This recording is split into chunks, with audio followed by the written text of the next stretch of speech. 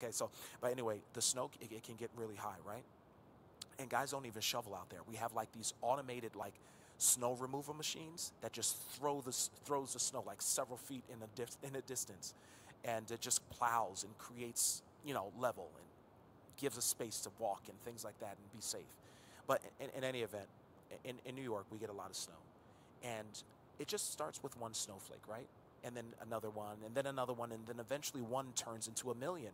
And so if you look at like the Alps, the Swiss Alps, or something like that, it just takes one snowflake. And over time, that one snowflake creates an avalanche. But how do we get to that avalanche effect?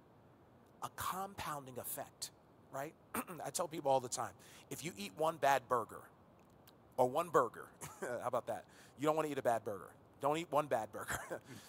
But maybe eating burgers all the time is bad. Yeah. I think we all can say that. They're delicious, but I shouldn't be eating that every day. Okay, so if I eat one burger, is that going to make me unhealthy? Of course not. Likewise, if I eat one salad, is that going to make me healthy? Of course No. not. Yeah. So, how about this? Many salads, avocado, fresh ingredients over a long period of time creates a compounding effect which yields me a proper diet, more health, more mental stability, more growth, right? More molecular health, right? More cellular health, and maybe a long life as a result of it. Hopefully, that's our prayer, right? Likewise for the burger. If I eat one burger and then another burger and then the next day, I think there was a documentary called Fast Food or something like that.